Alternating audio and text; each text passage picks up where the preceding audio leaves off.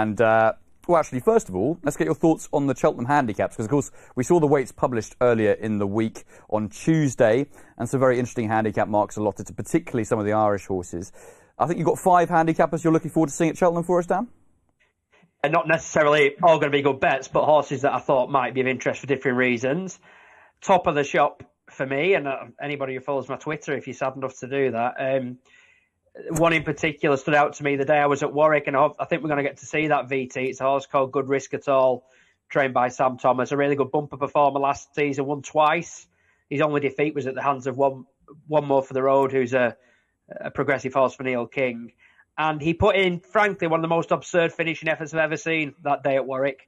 You know, sometimes when you're on track, Tom and Martin obviously more so would know than you and I would, because he's used to travelling fast over 5 furlongs, but not often when you're schlepping around the jumps gaff tracks do you get to see a horse finish as quickly as he did that day at Warwick. And he just marked him down as a very interesting horse, and he's since gone to Ascot, which we won't see. Spread eagled the field in a competitive handicap, looking well ahead of his mark, and he got only 10. But yeah, let's watch this. You almost want to stay silent and observe this moment of racing art, but he's a green horse still. He wanders approaching the last. I think it's the first time he's been going a proper race in a pace in a jumps race, and they've not gone a strong gallop. The other two I don't think are stopping. Watch this now. Final 25 yards. The turbo kicks in. It does, and I mean, it totally one that got away there. He was heavily backed that day at Warwick when I was there, and you one of those where you think of, has the chance been missed, you'll probably never be able to back him at that price in a handicap next time. As it happened, they had the good sense to go for a proper pot, and he landed it at Ascot. He had one horse to beat as it happened, Christopher Wood, who was revitalised starting out for Venetia. He was well clear of the third, but I thought 10 was generous. I mean, he gave 13 or 14 pounds in a bumper to I Like to Move It, who went close in a Betfair hurdle. So it's a proper operator, this. And he's still pretty unexposed based on the fact that he didn't really take to hurdling initially. He was a bit sluggish the first 2 starts. Miles better at Ascot, and he must be one of the great British hopes as we go to the festival handicaps. Bear in mind, Britain did draw a blank in all the handicap hurdles last season. Yeah, it'd be nice just to do a little bit better, wouldn't it, this time? Anything else in the handicaps you're looking forward to? Yeah, one who's from the other side of the Irish Sea, but a very familiar face to all of us. Form figures at the festival of the small matter of 1-1-2, and that horse is Sire de Burley. 2 of the wins were in the very race I'm expecting him to go for, the Pertemps final, which we're going to see here. And this is strong form. This was the year he beat the Storyteller. The pair were well clear. At this stage, Storyteller was just in flying form, wasn't he? He had an amazing season. He was running to marks in the 160s over fences subsequently, powered through the race, and Sire de Burley, even with top weight, I think he was off the top of my head, was able to get the better of him, despite not travelling as well as a Storyteller. He found plenty, and back in third was 2A Per Me, who's been a pretty storied festival horse himself, even in defeat down the years. He's been luckless a couple of times. But here's Sire de Burley just grinding away at the Storyteller, getting the better of him later on. That's vintage Geraghty, as we can see. And 12 months later, of course, he went for a Stayers hurdle. But it appears, even working back from that they've shelved aspirations that he is that type of horse. It seems with the Warwick running the qualifier that the Pertemps was their aim again, and you just know he's going to give a good account of himself. I think the handicap has given him a real chance down to mark in the mid-150s, and I believe Rob James is claiming as well. That's the icing on the cake, really. Yeah, Rob James proving very popular, isn't he, in the handicaps at Cheltenham this year, most likely at least for most of Gordon Elliott's horses as well.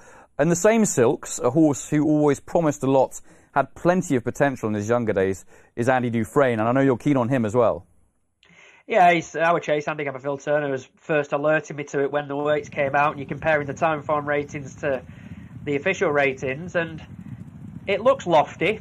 Again, mid-150s, and not got the same quality of form as say, a Sire de Burley, who's running off a similar mark. But, I mean, they clearly thought the world of him. He was picked by Mark Walsh over Janadil in the Grade 1 novice 2 seasons ago now. Was it last season? No, it was last season.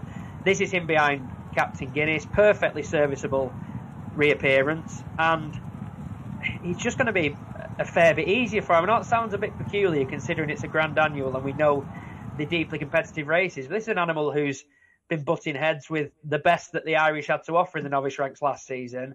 A horse who finished ahead of Asterion Phalange once last season. So I just think the handicapper may have given him a bit of a chance. And I do like these top weights in handicaps. Yes, you might think they could be vulnerable to an improver who hasn't peaked yet, but they have just that class edge, and I think he may well have that, and I think he'll be really well suited by a well-run handicap as well.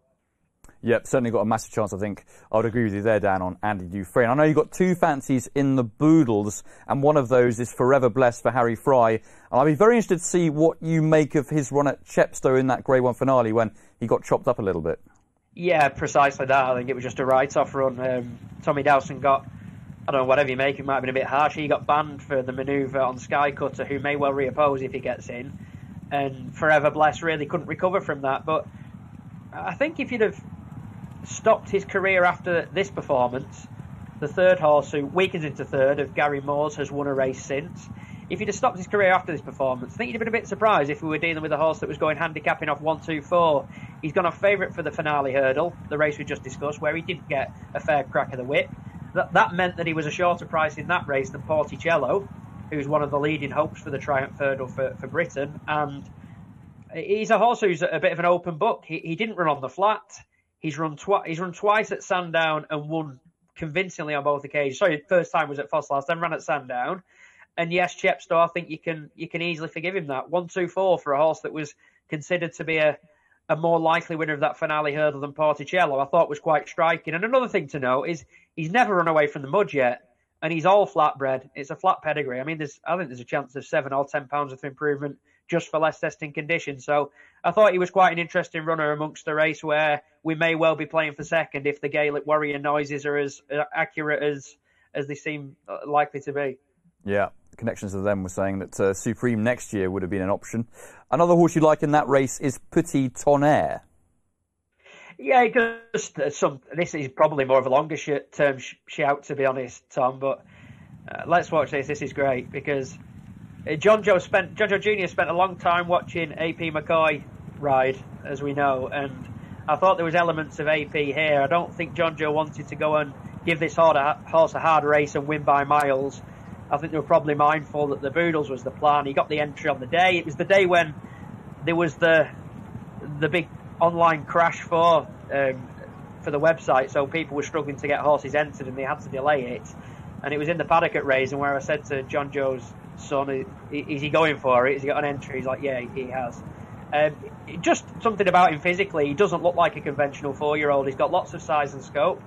And I thought he won that like a proper horse. And watching the French videos back, I thought he won those like a proper horse as well. Particularly second time up, he beat a couple of horses who've dominated a good French juvenile handicap since. They've been 5th and 6th in the best juvenile race run in France so far. So I thought his form lines looked pretty strong. And naturally, the handicapper couldn't do much after Market Race. And a race that was a means to an end because he needed that run to qualify for the Boodles.